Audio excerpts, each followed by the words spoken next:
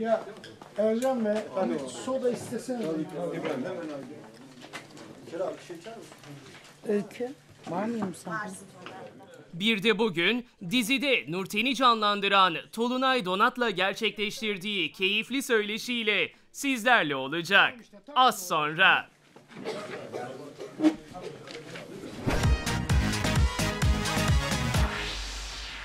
Nurten abla!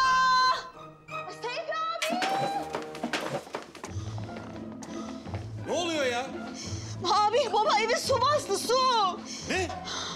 Çabuk aç ya, aç kapıyı. Seyfi abi tadilat yapıyor diyor ondan herhalde. Baksanıza ay Allah'ım ya. Geçtiğimiz hafta 200. bölümüyle ekrana gelen başarılı diziyle yine kahkaha, yine heyecan dolu anlar yaşadık. Bu ne be?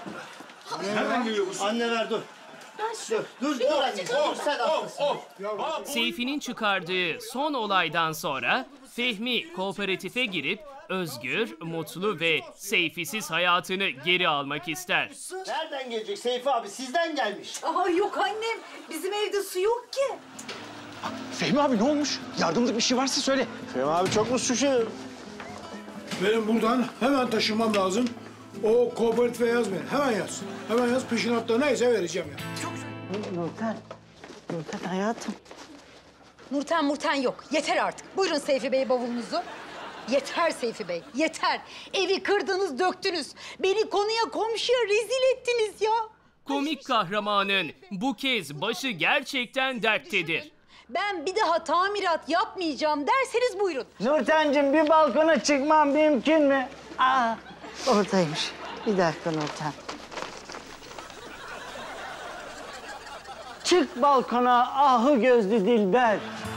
Sureti muhteşematından eksik eyleme beni. Ama durmak bilmeyen, pes etmeyi sevmeyen Seyfi, büyük aşkı Nurten'e hiç kimsenin yaşamadığı bir romantizm yaşatır. Yani şimdi Seyfi Bey böyle siz mahallede ortada bağıra bağıra şey yapıyorsunuz, hani söylüyorsunuz ama biraz ayıp oluyor sanki. Tolunay Donat, dillerimize pelesenk olmuş annem kelimesiyle güler yüzü, sempatik tavırları, doğal havasıyla dizinin en sevilen kadın karakterlerinden biri. Tamam hadi bakalım gelin de bir yukarıda konuşalım biz bunları. Hemen geliyorum efendim. Çok keyifli gidiyor. 6. sezondayız. Çok uyumlu bir ekiple birlikte çalışıyoruz. Bunun da meyvesini aldığımızı düşünüyorum. Çok hakikaten keyifli, sevgi ve saygı dolu bir setimiz var. Gerek kamera önü, gerek kamera arkası.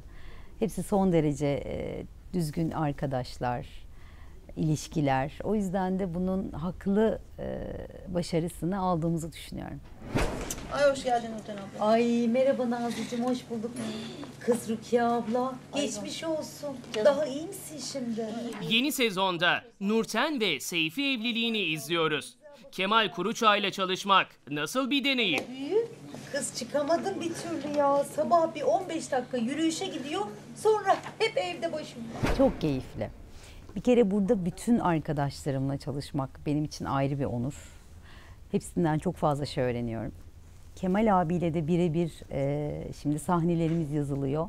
Ondan da çok şey öğrendiğimin farkındayım. İnanılmaz keyifli. Çok mutluyum. Kız ne dedi Nazlı? Oturuş, yürüyüş. Bir şey Yok. dedi de ben. Yok Nurten abla bir şey demiyor. Yok hiçbir şey yok. Boş ver sen.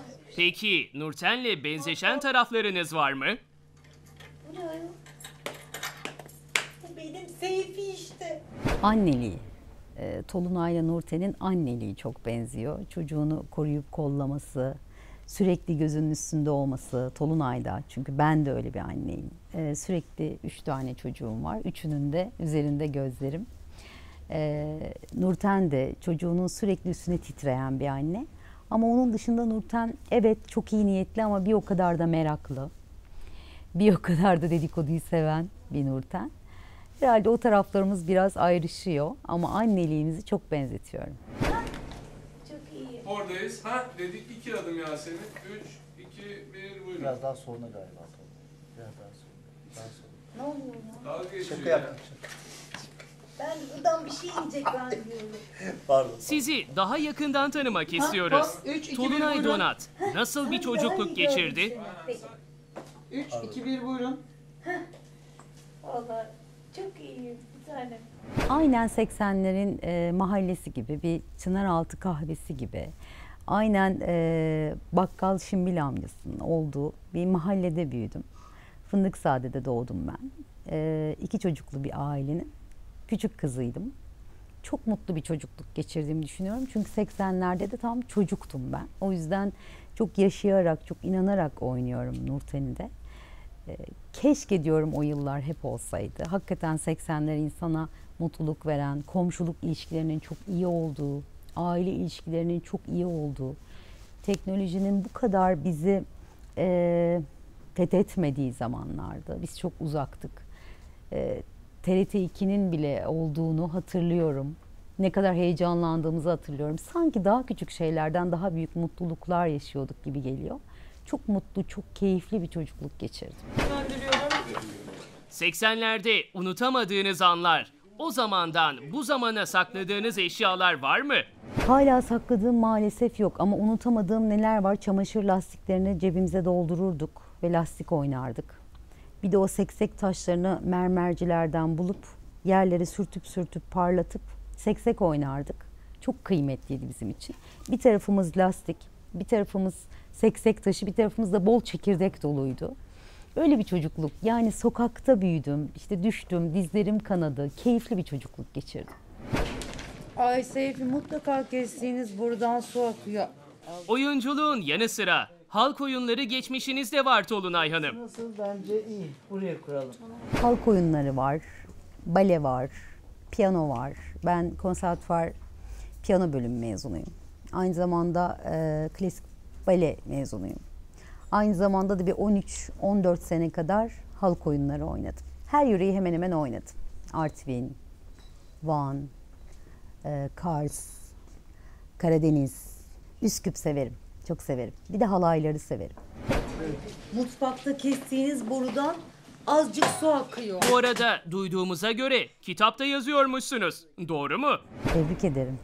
Evet doğru. Yani çocukluğumdan başlayan bir hikayem var. Herkesin bir hikayesi olduğuna inanıyorum.